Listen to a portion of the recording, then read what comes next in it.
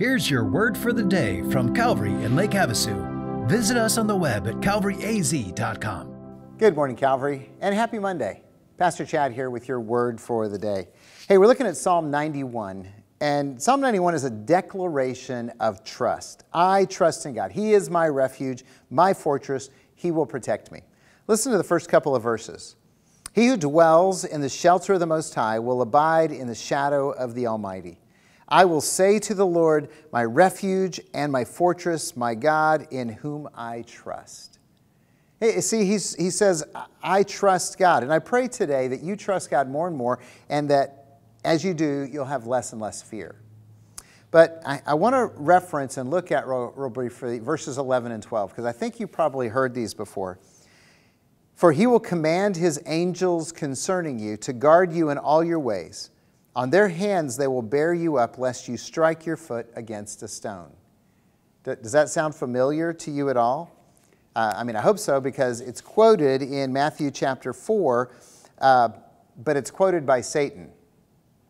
You know, when in the temptation of Jesus, Satan takes Jesus to the highest point of the temple and says, cast yourself off of here, because, you know, he's given his angels charge concerning you that they're going to protect you and not even let your foot dash against a stone.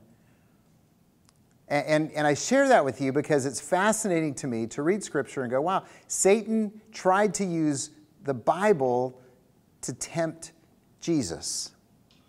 And that means that you and I are in a spiritual battle every single day with an enemy who knows the Scriptures. He's aware of them, and he will use them and manipulate them and deceive you and me unless we are constantly reading, studying, learning, and submitting ourselves to the wisdom of God. Case in point. If you didn't know this, I hope it doesn't ruin your day, but Calvary is affiliated with the Southern Baptist Convention. The Southern Baptist Convention was founded in 1845 to protect the rights of slave owners as missionaries. Yeah, we were founded as a convention to protect slavery.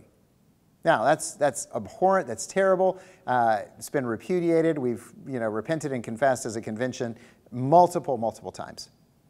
In fact, the fastest growing segment of churches in the Southern Baptist Convention is among ethnic churches. So all that said, I've read the arguments from Scripture from pastors and theologians from the 1840s defending slavery. Founders of my seminary, Southern Seminary, and it was terrible. It was awful to read those and to see the error of their ways, because they had bought into the lies of Satan that they were trying to protect their culture rather than submit to the Word of God. It happened to not just individuals but groups. So they were deceived. You know what that means? That means that we can be deceived. So please keep reading the Bible, keep learning Scriptures, keep studying, but keep listening to the Holy Spirit.